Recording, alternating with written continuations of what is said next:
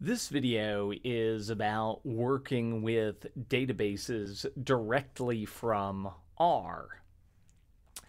So far we've learned how to connect RStudio to an SQLite database, this portal.sqlite database down here, and run some queries in SQL.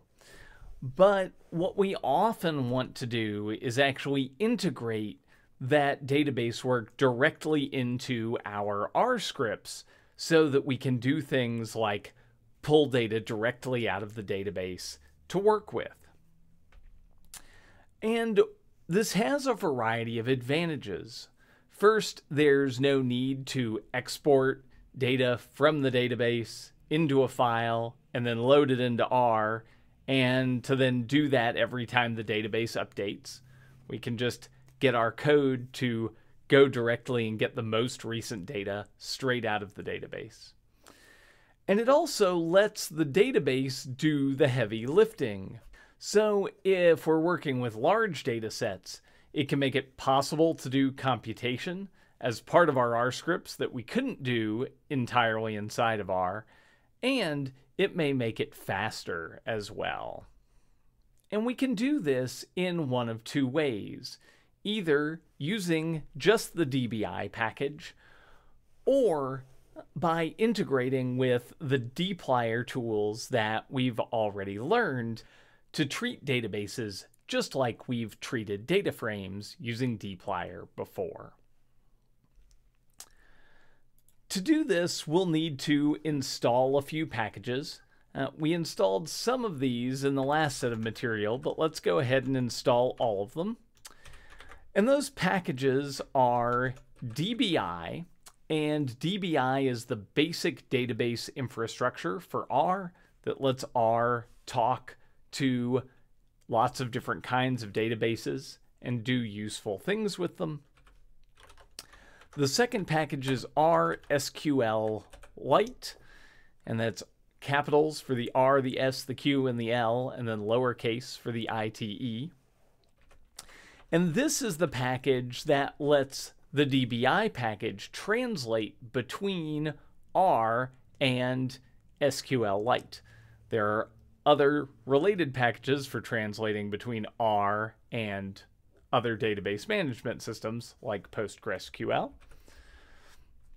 And then finally, if we want to interact with databases directly using dplyr, we also need the DB for database plyr package. And that will allow dplyr and the databases to interact by using the packages DBI and RSQLite. I'm just going to go ahead and install these.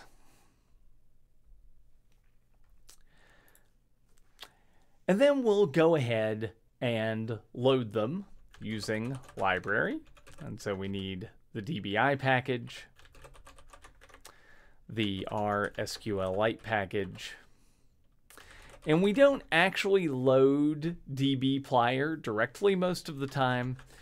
We just use library to load dplyr, and then it knows to look for dbplyr, but we do need to have it installed. So we'll go ahead and run those library commands.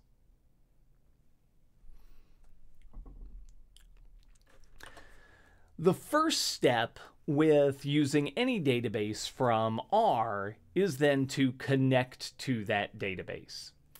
And we'll call this connection portal.db.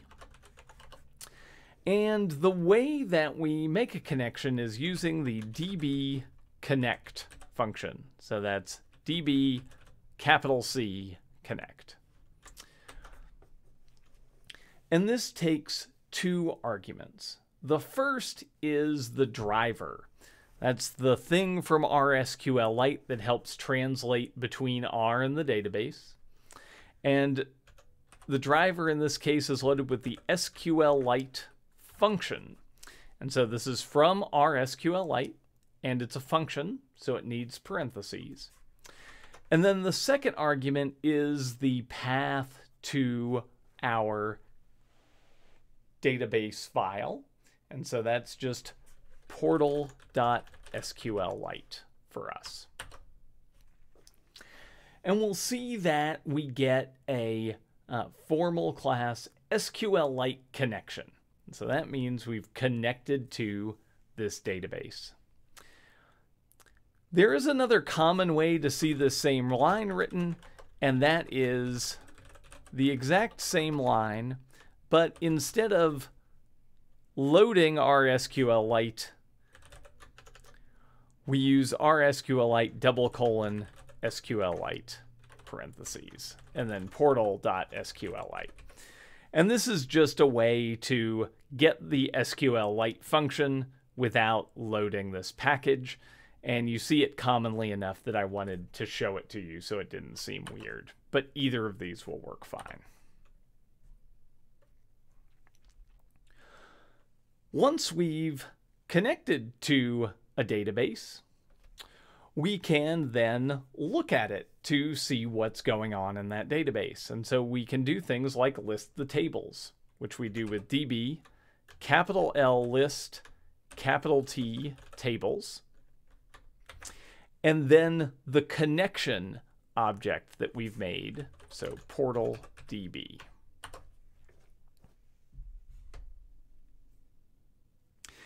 And it'll show us that we have 3 tables here, a plots table, a species table, and a surveys table.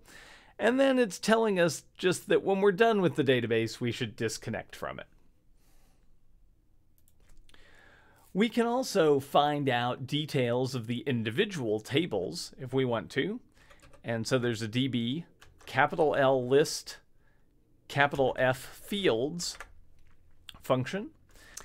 And it takes, again, the connection, and then in quotes the name of the table that we want to look at the details for.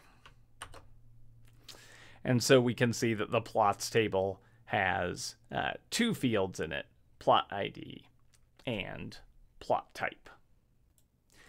In addition to looking at the tables that are in a data frame, we can also make direct connections to those individual tables.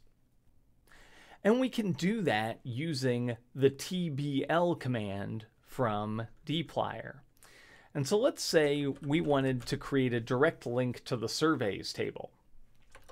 We could create a variable surveys and assign it the output of the tbl function. And now we could pass the tbl function, our connection, to the database, and then the name of the table in quotes that we want to create a connection to. And if we do this and then look at the surveys table, we'll see that we have something that looks like a tibble, this special kind of dplyr data frame for the surveys table. But what's interesting is that this table isn't actually in R yet. It's just a connection to the table in the database. And we can see that because it shows us that it's linked to a database in this portal.sqlite file. And it doesn't know, R doesn't know how many rows are in this table. And that's because it's just looked at the first few rows of the table in the database, because that's quick, and shown it to us. So we've got some idea of what's going on with this table, but it's not a data frame in R yet. And that's why if we tried to click on it over here, instead of seeing a table, we see this sort of more confusing output. If we wanted to bring that whole table back into R, we could do that, and we would do it using the collect function. And so we could say surveys _df to indicate that this is actually the data frame version of surveys. And then call the collect function on the surveys object. And what this will do is actually go into the database and pull all of the data back into R into a data frame. And now we can see that this looks just like a data frame like we expect to, and it's here and will work exactly like it did if we read it in using read.csv.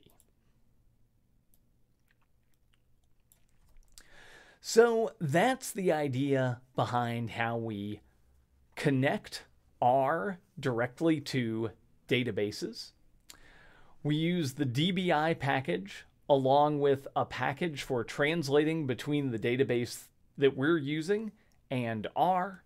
And then if we want to work with the database using dplyr, we also need to install the dbplyr package, even though we don't typically load it directly.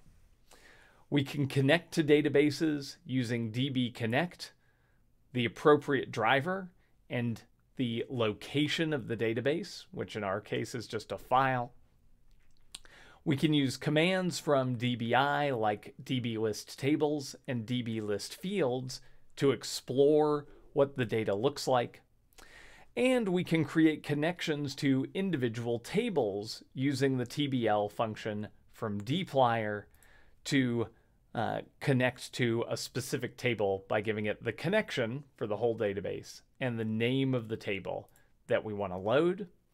That creates a connection to the table in the database. If we actually want to bring the data back into R, we use the collect function. And we'll use this as our starting point for the next few videos, where we'll then learn how to query the data in the database to get the part of the data that we want back into R to conduct analyses.